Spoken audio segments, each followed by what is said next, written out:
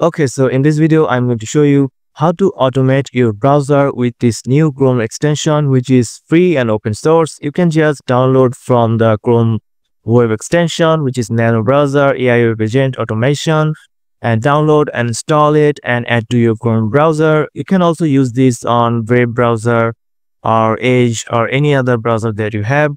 So let me just show you an example, and after that I'll show you how to set up this. So if I just tell it here I just give a command here, search on Google top 5 Samsung phone and give me the price. Then if I just click send, and it will start to create the plan, and I'm not touching anything, and it will just automate my browser and start to search it automatically and do the tasks for me. So as you can see, it's creating the plan, and now it's searching the search bar with the navigator. I'm not doing anything. It searched the top 5 Samsung and giving me the price here. And as you can see, it's done, as now it's validating the tasks that I provided. So this is just a simple automate task that I told this extension to do, but you can do lot of things for your own purpose. So let me show you how to set up this. So after you download the Nanobrowser extension in your Chrome browser, you just need to go to a new tab and go to the extension and open the Nanobrowser extension. And if you click on open settings, you need to add a new provider. So I'm going to choose Gemini. So you need to add a Gemini API key. So to get a free API key, you just need to go to the Google AI Studio. So to get a free API key, you need to go to Google AI Studio.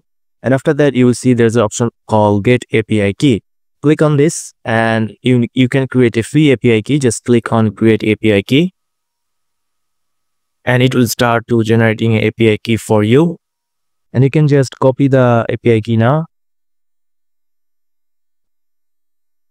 and just paste on the API key information and click save. And you can see the models that is going to use: Gemini, Gemini 2.5 Pro and Flash. Click save.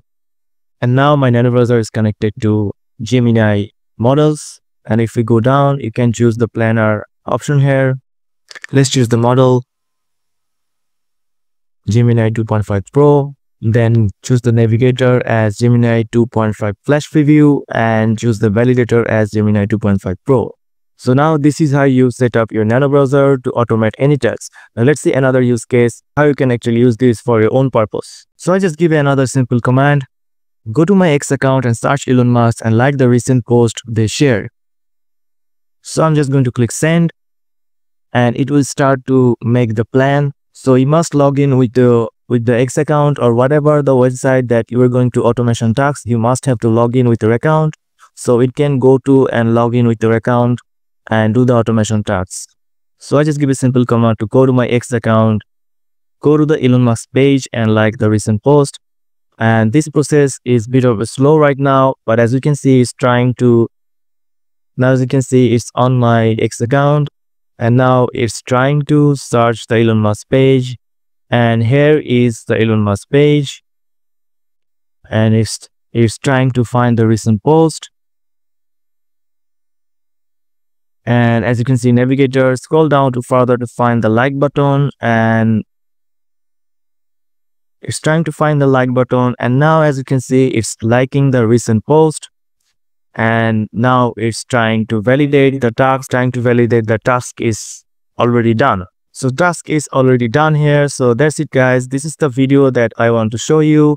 Now you can use this for free and you can automate your tasks in your browser with lots of use cases. If you want to, just go to the Chrome extension and install this Nanobrowser and get the free API key from Gemini. You can use other API key like OpenAI, Anthropic, DeepSeek or any other model that you can use. But as API key is free in Gemini, that's why I'm using it.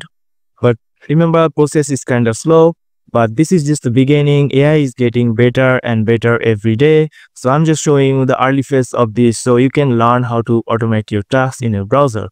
So that's it, guys. If you found this video helpful, please subscribe to this channel and thank you for watching.